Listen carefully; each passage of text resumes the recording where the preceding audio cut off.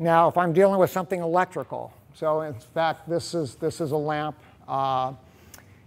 You want to stop any type of corrosion as fast as possible at a job site. So we use a product called unwet CPDL, but you could use anything that's a water displacement chemistry. We're just trying to stop any additional corrosion from the soot eating into the electrical.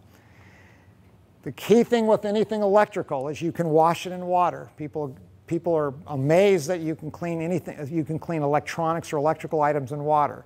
But every piece of electronics you own has gone through some type of a water bath in its original manufacturing process. The key to all electrical items is you've got to dry them. So I have a rule of thumb, 6 to 12 hours, 120 degrees, and then you'll be fine.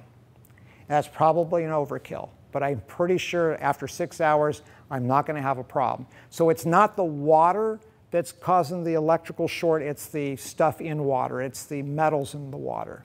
So by drying it, I'm removing that possibility. So the number one thing in cleaning anything electrical is drying, proper drying. If you do that, you won't have a problem. I've done laptops, I've done servers, computers, TVs, electronic circuits, never had a problem. As long as we follow that drying procedure. So the process, a little bit different. We're going to run a temperature at 115. We are going to use a different chemistry. So I'm using an AquaClean LPH, which is low pH.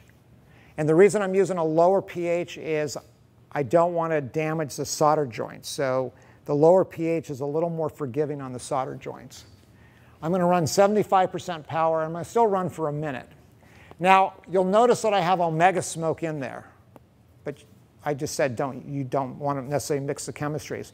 So as an example, if I had that lamp there, and I'm going to go back to it. What I might do is I might take a mixture of, remember our pre-mixed spray bottle, I'll have some omega smoke and water.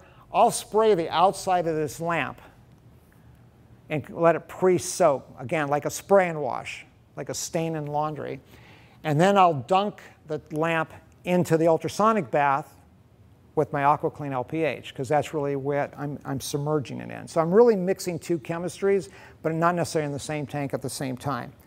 On this particular lamp, what we actually did here is we removed all the hanging glass pieces, and these might have been crystals. This was a fairly expensive piece.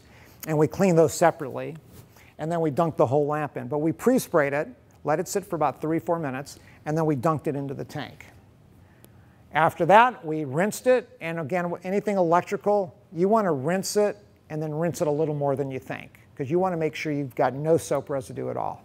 And then from there, we air wash it, we ran it through the tunnel dryer, and then from there, that lamp went to our drying room and spent the night.